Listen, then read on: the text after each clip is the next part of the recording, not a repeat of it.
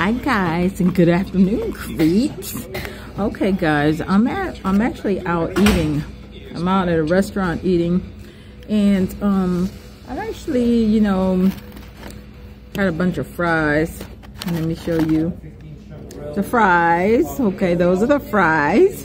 But I just wanted to jump on here and say hello. I'm going to be really busy today, so I'm not really sure if I will be able to connect with you guys and have a little chat. I'm not sure.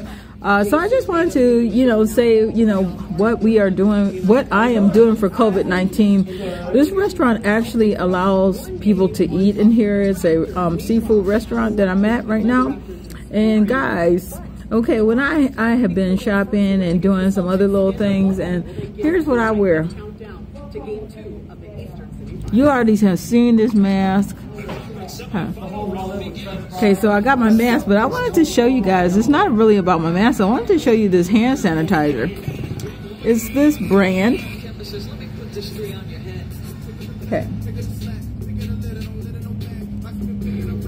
This hand sanitizer is new. It says new on it.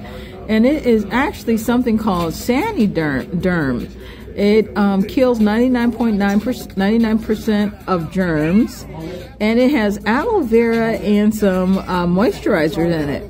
And this stuff smells so good. And it was $5 at Harvey's. Let me tell you something, guys. You might not realize this, but before you eat, make sure that you always sanitize your hands. Before you eat, always wash your hands. I mean, seriously, like the best way to prevent COVID-19, don't touch your eyes, do not touch your ears, do not touch your mouth, do not eat without sanitizing your hands. And I promise you, you should be safe from COVID-19. You just have to take those precautions. I mean, never ever eat without washing your hands. I mean, that is just like the golden rule. I have been living that way for the longest time, and honestly, I do not eat without. When I come into a restaurant, I have my hand sanitizer sitting right there on the table, and I always sanitize my hands. So you guys, some people don't take this seriously, but you do have to sanitize your hands. You do. You do have to sanitize them.